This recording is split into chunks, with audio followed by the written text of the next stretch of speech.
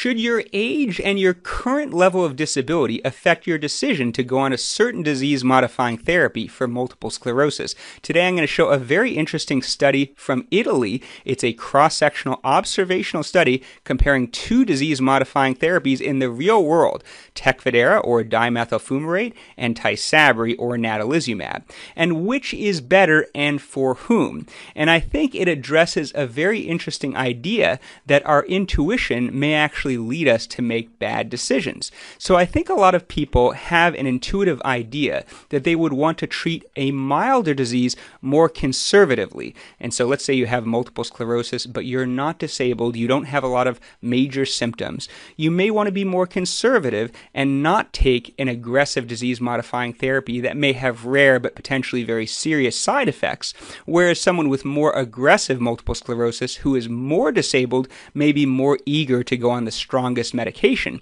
But this study shows that that may be backwards, and the healthy person with so-called milder MS, or at least someone who isn't currently disabled, may actually be the best candidate for a stronger disease-modifying therapy. So we're going to look at these two medications. So dimethyl fumarate, or Tecfidera, is considered to be a less potent disease-modifying therapy. It's a twice-a-day pill, and it can cause certain side effects such as flushing, diarrhea, and rarely lowering of the white blood cell count associated with certain infections. And I do have a separate video on Tecfidera if you want to take a look. Tysabri, on the other hand, natalizumab, is considered to be a high-efficacy disease-modifying therapy. It's given as an infusion through the IV, usually once a month or every 6 weeks, and it works by blocking the white blood cells from getting into the central nervous system. And I do have a separate video on Tysabri if you want to take a look. Now, the problem with Tysabri is it's associated in very rare cases with an infection caused by the JC virus, which can actually infect the brain and cause a horrible disease called PML, or progressive multifocal leukoencephalopathy. Take a look at that other video if you want to learn more about it. And so, of course, many people are reticent to go on Tysabri. Now, this study is not a randomized study. It's purely observational. And we'll take a look at who was in the study. So this just compares who is getting natalizumab or Tysabri and who is getting dimethyl fumarate. And so on average, they were about 40 years old, so they were about the same age. The average age of onset was around 28 or 29, comparable between the two groups. The people getting Tysabri had the disease for a little bit longer, disease duration of 13.7 years versus 11.4 years in the Tecfidera group. And that's because it was more likely to be a second-line therapy. So Tecfidera was more likely to be the first drug, but in more cases, Tysabri was given after another drug was unsuccessful. Now, the people taking Tysabri were a little bit more disabled on average. They had an average EDSS score of 3.5. EDSS stands for Expanded Disability Status Scale, and it's a 0 to 10 scale used in research for disability in MS. 0 means no disability. An EDSS of 3 could be considered to be moderate disability. At an EDSS of 6, a cane is required to walk 100 meters, and I have a video going into more detail about the scoring. But for the Tysabri group, the average level of baseline disability was 3.5 versus only 2.5 in the Tecfidera group. And the researchers here argue that maybe they have it wrong, that the less disabled people should be more eager to go on Tysabri. The ARR, or annualized relapse rate, was about 0.2, or 1 relapse per 5 years on average in both groups. Now, the interesting thing really is the level of baseline disability, but one point they make in the article is age, and you can see that people who are older and who have had the disease for longer are more likely to have greater disability. And so this is just a plot, and you can see the different color coding of EDSS levels, and the black dots are higher levels of disability. And it's definitely true that people who are older and have had the disease for longer are more likely to have higher levels of disability. Unfortunately, there's nothing you can do about age, but it is a factor. But more interesting to me is looking at the baseline level of disability. So what they're looking at here is something called confirmed disability progression. And so let's say you have a baseline EDSS of 3, moderate disability, and you worsen and you go see your doctor and you have an EDSS of 4.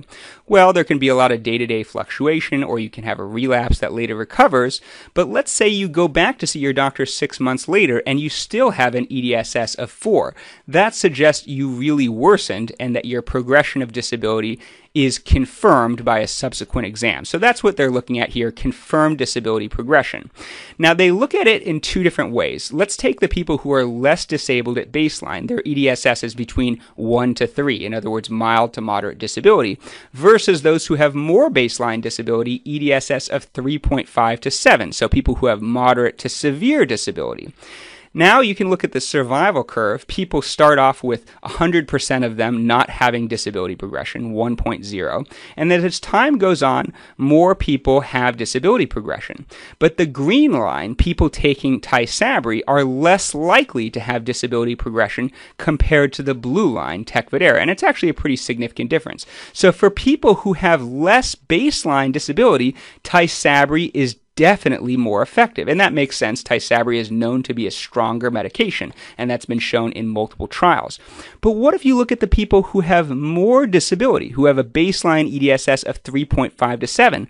Well, now the curves are slightly, essentially on top of each other. Tysabri isn't any better than Tecfidera. In fact, the blue line, Tecfidera, is actually slightly better, although it was really marginal. You can see the lines are essentially on top of each other. So it's almost as if the strongness of Tysabri no longer applies to people who have greater disability, at least in this particular study. So the healthier people, so to speak, with less disability at baseline were more likely to benefit from Tysabri, even if they were reluctant to go on it because of the risk of PML. Now, they tried looking at this in different ways. For instance, here they tried to look at different things such as the disease duration or the age of onset of multiple sclerosis. And the point is, it didn't really matter. No matter how you looked at it, the people with less disability, EDSS of 1.0 to 3.0, Tysabri performed better. They were less likely to have disability progression. Whereas those with greater disability, it didn't really matter. Both drugs were essentially equally effective. Now, the authors talk about how Tecfidera, it's not exactly 100% well understood how it works. It does have effects of something called the NRF2 receptor and may have some neuromodulatory effects, and people thought that it could be effective in progressive MS, and they kind of speculate maybe that's why the people who may have greater disability do better on that, although to me it's not really proven. No one really knows exactly how Tecfidera works, and there are other studies suggesting that Tecfidera also works better in people who are younger and have lower levels of disability. But anyways, the point is that I think that acting very intuitively and just using sort of an escalation model, in other words, saying, well, if I'm doing well, I'll stick with the more conservative medications and I'll only escalate to a stronger treatment later on if I need it, may be a backwards way of thinking, and an induction model, or starting with a stronger medication up front, may make a lot more sense. Although it's a difficult pill to swallow, taking a risk of a potentially serious side effect when you're doing very well with multiple sclerosis. So I'd be interested to know your thoughts. If you have low levels of disability, did you choose to go on a stronger medication, or did you choose the more conservative option, and why? And please let me know if you have suggestions for future videos.